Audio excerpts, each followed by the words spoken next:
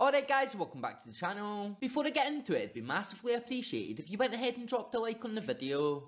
Cheers. So Simon Jordan of TalkSport has slammed Rangers for their performance in the Champions League after the Scottish coefficient dropped yet again on the 11th of April. And with all three Scottish clubs dumped out of Europe this campaign, a 0-0 draw with Victoria Pleasant against Fiorentina on Thursday night meant Scottish champions will have to go through qualifying rounds to reach the Champions League next campaign. So while speaking on TalkSport, Simon Jordan is quoted going on to say, "I'm disappointed because I want Scottish football to be better. I want it to produce the type of players that it produced in the 70s and 80s. So we can take them over to the Premier League and make them even better. But the point is that the Champions League is made up of so many teams that aren't champions. And that is something that's fundamentally wrong." So Simon Jordan's latest Rangers rant on TalkSport, hitting out at both Old Firm clubs for their performances in European competitions, which has directly led to our coefficient dropping below a league as small as the Czech First Division. The news emerging from UEFA about the Scottish coefficient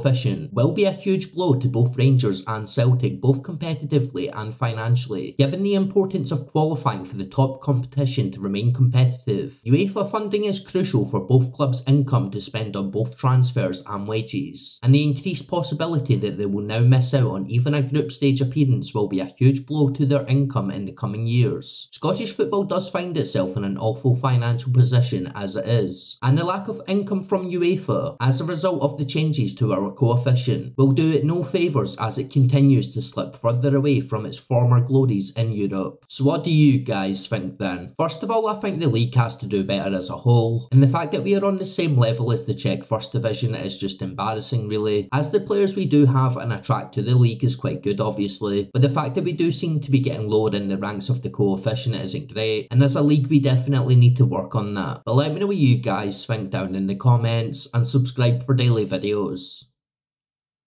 Cheers.